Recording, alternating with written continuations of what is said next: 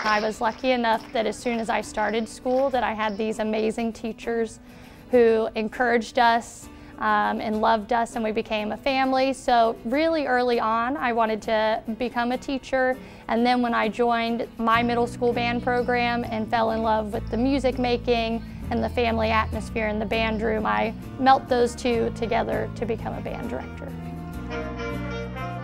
One of the things I love most about teaching music generally, not just band, is that there are so many light bulb moments for students. We all consume music on a daily basis, but teaching them how to truly appreciate it and understand it and perform it, just from kindergarten all the way up through high school, seeing them enjoy the music making process made me realize this is what I want to do. I was shocked. I can't put into words how honored I feel.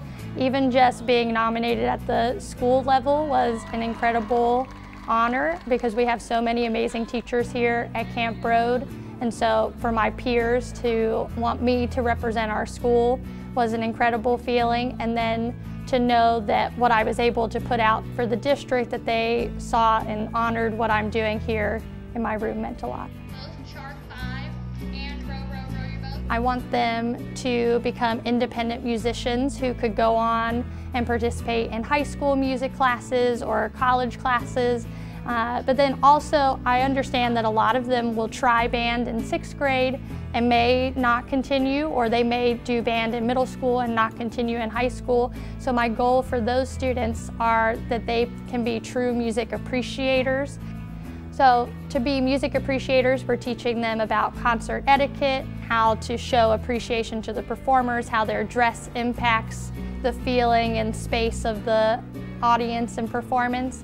And then just non-subject specific, I want them to feel important and seen and heard and loved and know that they're a part of a greater family than just their one class period, but across the school.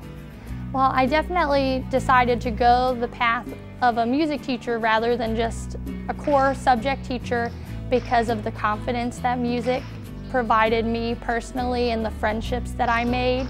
And so seeing that with my students is incredible, and I try to continue to be a performer so that when we're having conversations about work ethic and time management of finding time to practice, I can give them real scenarios of I'm teaching a full day and then I still have to go home and find time to break out my clarinet and practice because I have a concert this Friday.